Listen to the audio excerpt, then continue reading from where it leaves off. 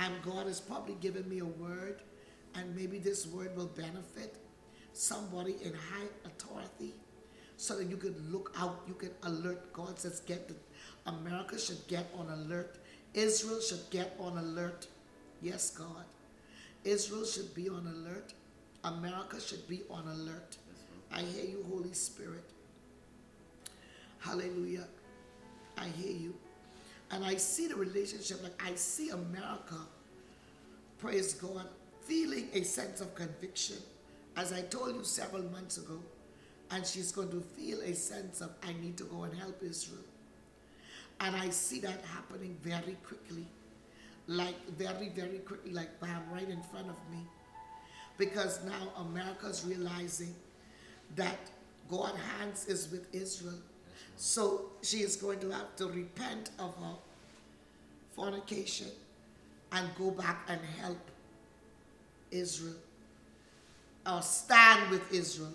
So I see the armed forces of America standing with Israel in this for some reason. Praise God. But the Lord say, tell America, do not play the harlot. Do not play the harlot. Do not play the harlot. If you're going to stand with Israel, stand with Israel. And stay standing with Israel now and forever. Because anyone that bless Israel, God bless them.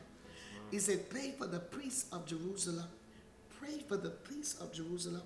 The word of the Lord to America concerning Israel is stand with Israel.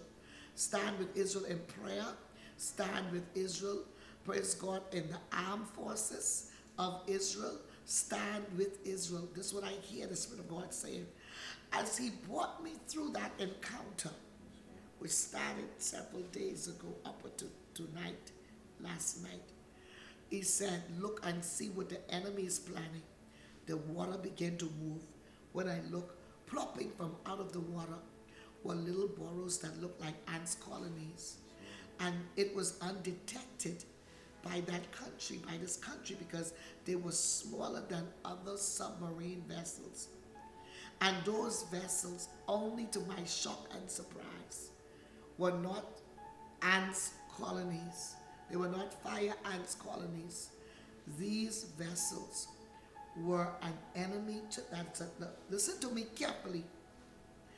A country, a people that is an enemy to Israel and also an enemy to America.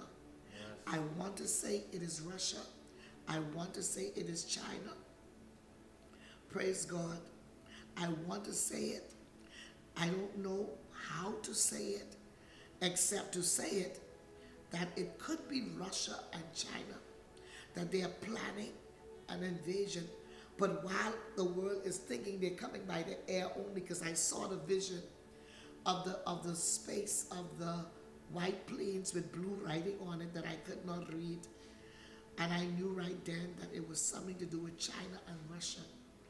But while people are expecting them to just come by air, remember on October 7th, when, praise God, Hamas attacked Israel, they came by air, land, and sea. Yes. They came out. Air, land, and sea. They came by air, land, and sea. Why did they come like this? Hallelujah. They came because they wanted to put Israel, they want to catch them totally off guard. So it is now an intensification going on. They are not sleeping in those nations. They don't have time for nothing. While we are preparing for an election, those nations are preparing for war. That's what I heard the Spirit of God said. An invasion of war. Outright war, America, against America. And Israel and America. Israel and America. Why should we pray for Israel? Because when they are finished, thinking that they have defeated Israel, they're coming to try their hands at America. But I saw them, praise God, coming. Praise God, coming. Coming by water in smaller vessels that look like submarines. And they look like submarines, but they're little tankers.